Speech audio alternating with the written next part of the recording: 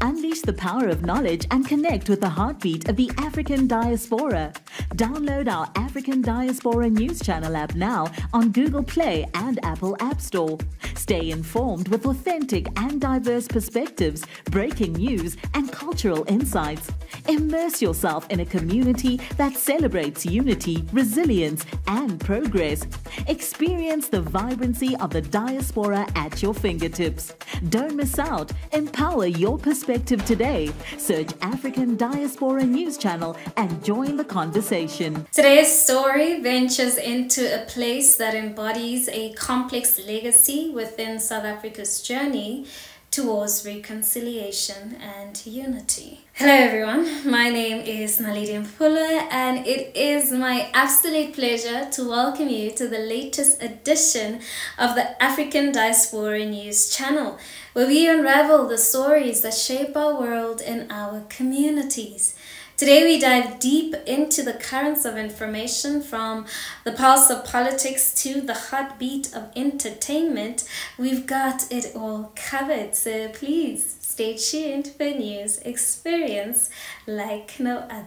Kleinfontein, a town in Pretoria nestled away from the bustling city life, the rural settlement stands as a reflection of the racial divides that continue to challenge the ideals of a post-apartheid nation. Now imagine driving through roads less traveled, only to be met by a well-kept shrine honoring the architecture of apartheid, surrounded by a landscape where old symbols and a certain similarity persist. Now this is the reality at Kleinfontein's entrance. Every corner, from the local coffee shop to the community bank, presents a picture of an era we all thought we had surpassed, and an all-white community bound by firm criteria that exclude based on race and culture. Now, it's been 30 years since South Africa turned the page on apartheid, aiming to create a new tapestry of diversity and inclusion, yet communities like Kleinfontein and Orania ignite debate about what kind of a country South Africa aspires to actually be. Let's take a look. Elected by armed men, Andre Beitenbach is the leader of this movement. His aim is to create an independent state where no black people are allowed. But I can tell you that the white people in this country, they do not do it. If the train is late, we do not put the train to fire. If the buses are late, we don't put the buses on fire. And if we are unsatisfied with the services delivered, we don't start throwing stones and burning tires and those kind of things. That's one of the main differences between us and the black people in South Africa, the way they behave. And it's not us that have to change our attitude, they have to change their behavior. If they want to be reckoned as civilized people, then they should act like civilized people. Not civilized. Well, they must demonstrate that they are civilized, then we will believe that they are civilized. It's an openly racist rhetoric. For Andre Beitenbach, the residents of Kleinfontein, holding firm to their Dutch Afrikaner heritage, argue for protection against perceived threats, seeking solace in seclusion. Now in Kleinfontein, the Afrikaans language, Protestant Christianity, and descendant from the Dutch Voortrekkers are the criteria for belonging.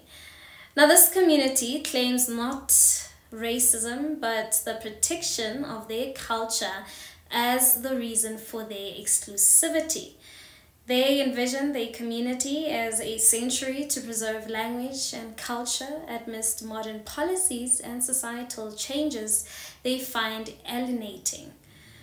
But to many South Africans, Kleinfontein represents not an old-fashioned holdout of heritage, but a painful echo of a segregated past refusing to fade. And yet the exclusion of others based on race painfully echoes the apartheid era, raising questions about reconciliation, unity, in today's South Africa. We're engaging as unequal partners as black people and white people in this country. And you know, I'm ashamed to say that some people on social media are saying, Kim, you're helping to liberate us. And I want to like cry because I say, you know what, I'm the oppressor. As long as I hold onto my ill-gotten wealth and land, I'm the oppressor. I've got nothing, a white person has got nothing to do with a black struggle. We are just creating and reinforcing an oppressive, structurally racist system. So not for 1 minute, we cannot engage as unequal partners. So until we see land returned unconditionally in this country and ill-gotten wealth returned, I do not believe that reconciliation is something that we should value. In fact, as I said earlier in the interview, it's delaying black liberation. And I used to think, why, you know, maybe there was just a compromise and it was done on, you know, naivety of the ANC. But my perspective now is it was deliberate. The objective was to keep white power intact in a post-democratic. In the broader reality of South Africa's democratic journey, Kleinfontein and similar communities like that of Orania pose a philosophical conundrum, balancing the fine line between a community's right to cultural self-determination and the imperative to foster an inclusive society that transcends historical decisions.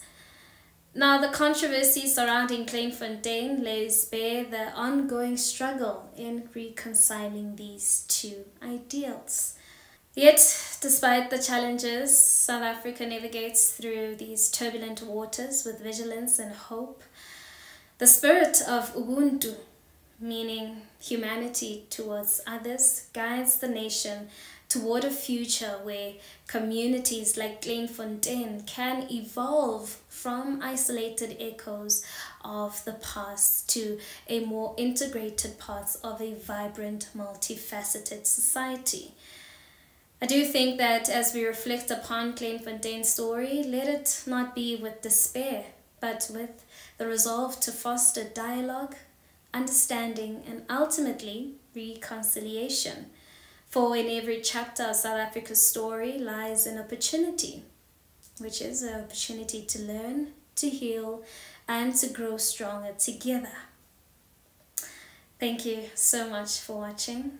Until we meet next time, let our conversations and actions contribute to creating a more unified fabric for all South Africans. We want to hear from you. Please, let's engage in the comments section and be sure to give this video a thumbs up. That is it from me. Till we meet again, it is goodbye for now.